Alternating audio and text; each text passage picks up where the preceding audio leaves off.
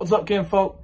Welcome back to another episode of Bubba and the Old Man. Today I'm going to be giving y'all the rundown about our new Director of Scouting Personnel or something and GM, Drew Fabianich. 15, 20, 25, 30, 35, 40, 45, 50, 45. There goes Davis. Oh my God! Davis is going to run it all the way back. Auburn's going to win the football. All right, so a big portion of this I got from a Christian Clemente article on 247. I'm going to be dropping the link in the comments section. Dude does great work over there on 247. It's a free article, so if you want to go check it out, I'm going to put it in the description or in the comment section. Definitely one of those places. So, the first quote that I got from the article is, in his role at Auburn, Fabianich will work as a scout in recruiting and in the transfer portal. Along with scouting Auburn's opponents, with his NFL experience, he'll also act as an NFL liaison of sorts, working to get Auburn players to the next level. Brian Harson's been big on this. NFL, we saw it with the recruiting class going up and announcing their names as if they were being drafted. Getting a guy from the NFL like this is going to really help us with recruiting, and that's the biggest thing for Harson. X's and O's, he's great. I mean, he may not be the greatest connector with players, but he's a football guy. So if they can see, I can get you to the league, this guy worked in the league for 18 years, I think that'll definitely help. He spent 18 years as a coach for various programs before transitioning into the scouting department for the Dallas Cowboys. I think he coached both sides of football, actually. I think he was a defensive coordinator, and he also coached on the offensive end. So, that's great. And he started with Dallas as a Blesto scout. I'm going to be honest with you, I had never heard of this before I read this. Apparently, it's like they're lower on the totem pole scouts who scout the next class of draft-eligible players. I think the example I got from a Steelers Depot article was, if you're working in 2021 Pro Day, you're looking at that.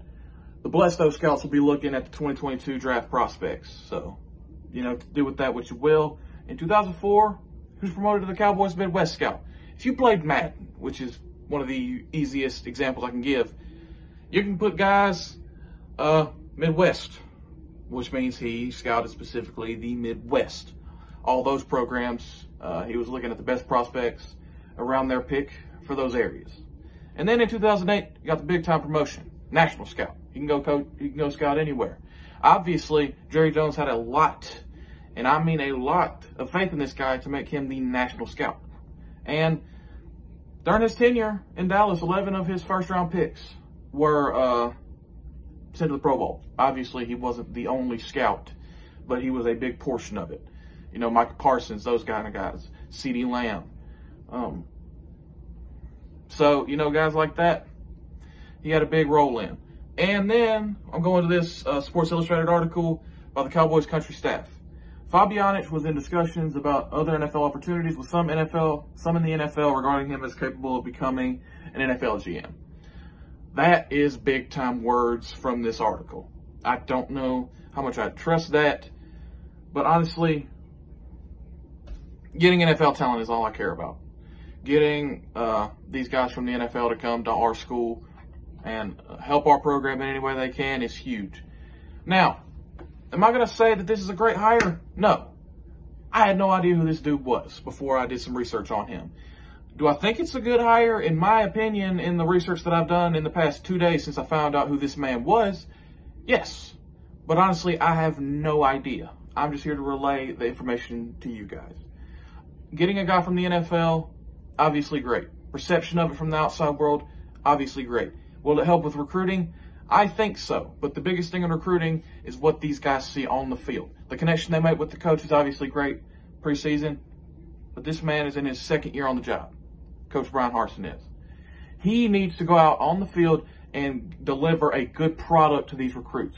Obviously, getting Carmelo English, Braden Joyner, Cobb, Terrence Love, these are great, but that's 4 guys. We have 3 guys in the top 30 in Alabama. That's great. We had 4 total last year. We have to keep making these strides. Get these kids from Langston Hughes. Get all these other big-time guys we're after. Try not to fumble on Brock Glenn, which it seems like we already have, to be honest with you. It's really simple. Is this a good hire? Yes, in my opinion, based off what I know. But, you know, this isn't done. You know, our off-the-field staff's great. We need to show a good product on the field. So, if you guys like the video, it's about my 4th or 5th take on this video. So, you know, hit the like button, subscribe. We're almost at 800. Sorry I've been absent for so long. It's been a lot going on. Obviously, the setup's not great. The echo is big time, but, you know, I thought I'd come on here, give you guys the rundown. I didn't see many other videos breaking this guy down. So I went out and did a little bit of research, came back to show y'all who this guy was. If you like the video, like, subscribe. Word Amigo. Selena, go! Oh. Stop!